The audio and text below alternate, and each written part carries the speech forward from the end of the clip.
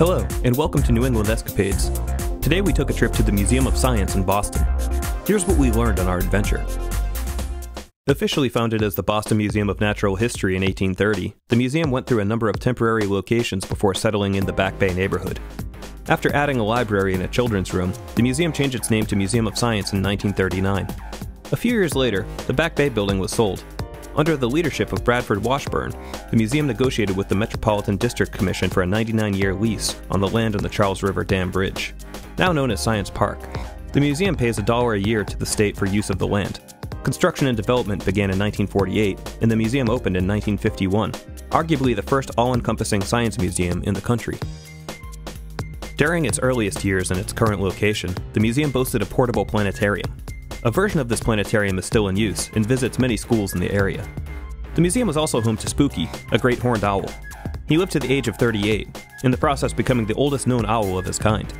In 1955, the Science Park MBTA station opened up across the street from the museum, making access to it even easier for the residents of Boston. Throughout the years, additions were made such as the permanent Hayden Planetarium, the Muger Omni Theater, and of course a number of rotating exhibits. In 1972, a life-size replica of a Tyrannosaurus was acquired by the museum. However, as our understanding of how the animal lived came to pass, its upright posture was no longer scientifically accurate. A new Tyrannosaurus replaced it, with its posture correctly demonstrating the animal's need for balance. The old Rex now sits in front of the museum and is currently wearing a face mask. Today, most of the modern and updating exhibits in the museum are in its western blue wing. Exhibits such as Colossal Fossil, Triceratops Cliff, To the Moon, and the Theater of Electricity can all be found here, along with countless other exhibits and even a 4D theater. This is likely where the bulk of your visit will take place, so be sure to allot plenty of time here. The green wing on the other side of the museum features live animal demonstrations, as well as an exhibit on New England habitats and the animals that can be found there. Additionally, you can find the Hall of Human Life here, showcasing interactive exhibits focusing on the human body.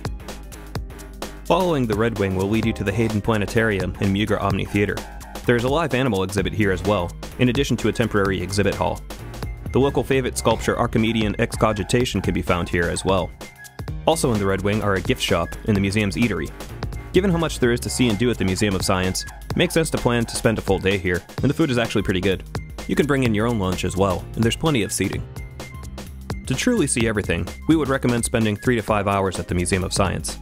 It's extremely accessible, with a Green Line MBTA stop directly across the street, and it is easy to get to from both Route 93 and Starro and Memorial Drives. There is a large parking lot connected directly to the museum, so even on bad weather days it's easy to get into the museum without getting too cold or wet. If you enjoyed this video and want to see more like it, please like and subscribe. Thank you for watching, and keep on adventuring.